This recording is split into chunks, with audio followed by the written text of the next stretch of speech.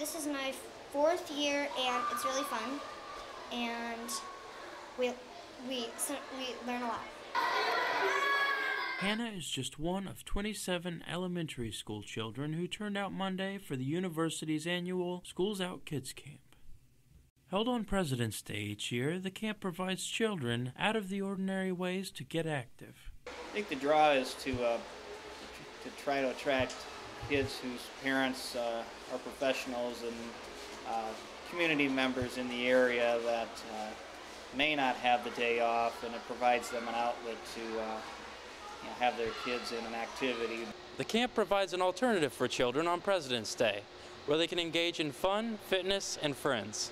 It's something different that they can give their kids, get their kids involved in throughout the year. And it's recreational, so they're not just sitting around, they're exercising, they're learning as they're playing, and so they don't really realize that they're learning.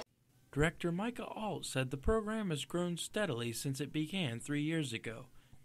We have lots of facilities that are great for kids to come in and utilize, and they don't get that opportunity very often. But 8-year-old camper Gage Ayers is less concerned with the facilities and more concerned about the activities themselves. Every time we might go on the rock wall swimming and hang out in the room and play games, color. But both campers and counselors agree that the Schools Out Kids Camp is a fun and unique approach to being healthy and making friends. Reporting for BG24 News, I'm Matt Dunbar.